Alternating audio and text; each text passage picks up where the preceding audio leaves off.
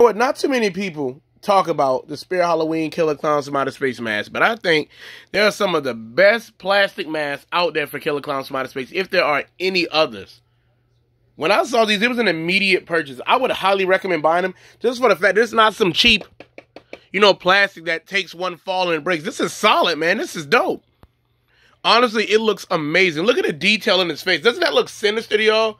That doesn't scare you. I don't know what will. I mean, it does take a lot to scare me these days, but still. These are amazing, and the hair doesn't pull out really easy either.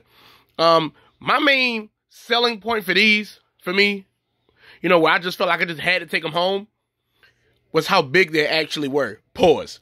Like, when I saw these online before they came to the store, they looked really small. Then when I actually got there, this thing's bigger than my head. And so was wasn't Shorty. I don't want to look at the name. So was Shorty.